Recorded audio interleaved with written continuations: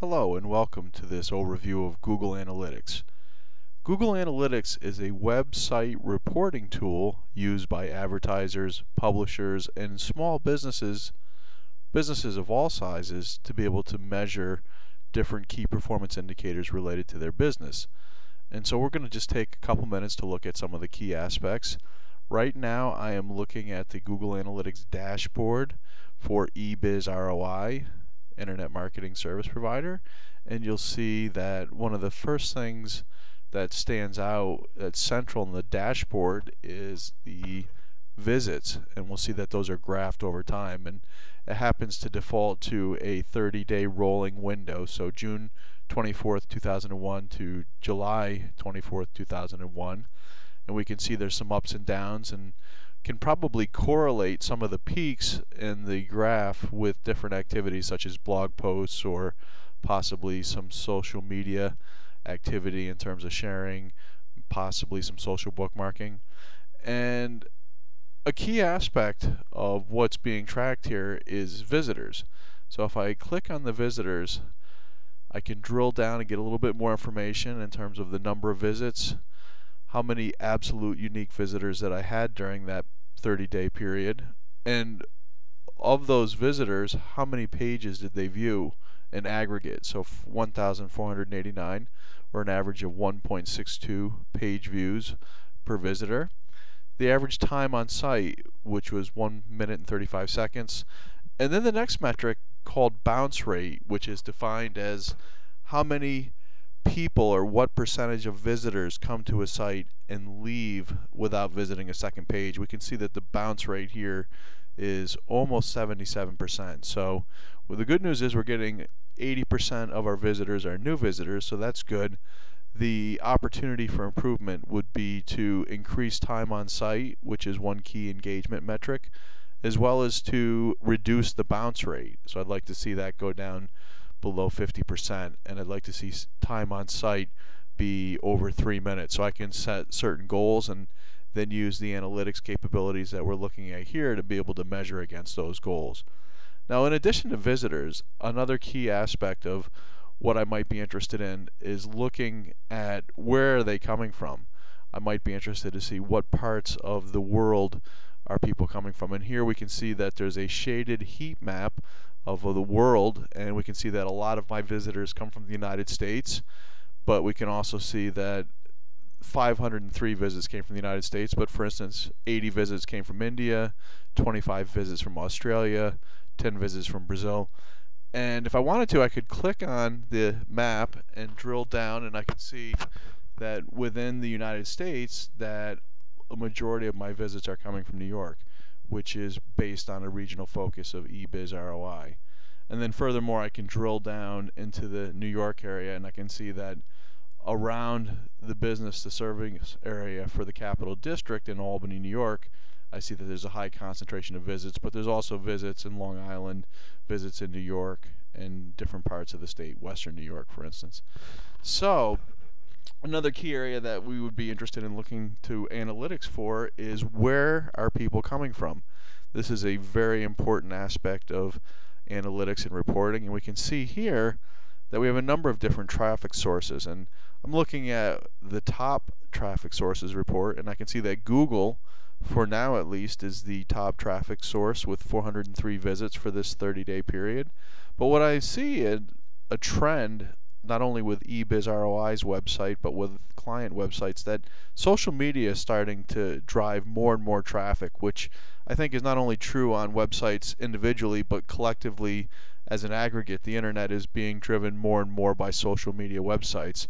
And then I can drill down into Google, for instance, and find out for organic search, which is also called natural search, which particular keywords are people using to find our site. So the interesting thing is the top keyword, at least for this 30-day window, had to do with a particular event that was used to as a fun event for eBiz ROI. We could see that drove 11 visits. We can also see that specific metrics about engagement. So that particular one was a fun keyword, and we see that that drove a lot of engagement. Not necessarily a lot of business, but certainly drove a lot of engagement, possibly some inbound links. We can also see that the Insider Pages business listing was a search term that drove 6 visits during that period. Those folks were probably laser targeted based on their long tail search phrase and based on the blog post that addresses that need, that they were going to just that one page, and that there was 100% new visits but also 100% bounce rate. So these are some of the things that I can find out in terms of what particular keywords are driving traffic, how much traffic, and how engaged are people that search for those key terms and actually click through to the website. I can also look at which referring sites are driving the most traffic. So I see that Facebook by far, that facebook.com at 170 visits for this 30-day window is driving the most traffic, and then Google second, LinkedIn third, and so forth. So this is a good piece of information when you have a linking strategy and you have partners that link to you. It's good to see how much traffic that you're generating from those, or if you participate in paid directories. For instance, if you may participate in a chamber of commerce or a local business professional association, you can see how much traffic that particular web page that may link to your website is driving for your business. And sometimes these can help drive business decisions in terms of where you make your investments.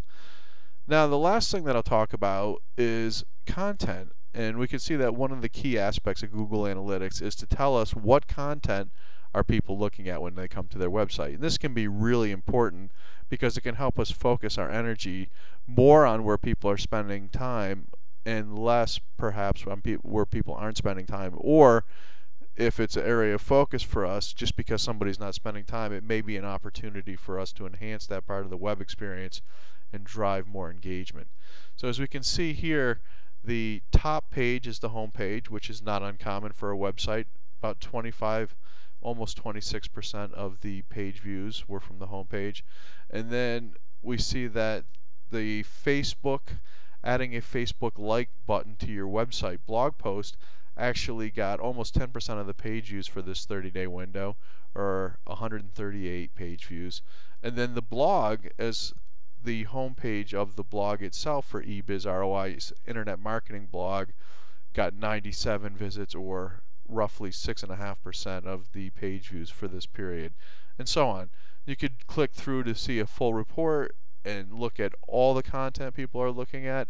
And again, some of the things to look at are average time spent on the page, so which pages are driving the most engagement, and I can sort by any of these columns, and also look at bounce rates. So some pages have a lower bounce rate, such as the home page, which makes sense, people would go deeper into the site. And then there's pages that maybe have a higher bounce rate and represent an opportunity for improvements to drive more user engagement.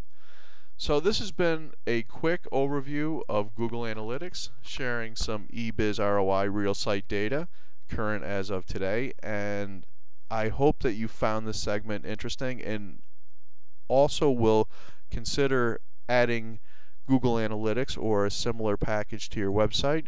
Google Analytics is freely available, and eBiz ROI does offer services to install, configure, set up, and train users on how to use Google Analytics to drive better business decisions, increase sales, while maximizing your return on marketing investment. Thanks for watching, and we look forward to talking with you soon.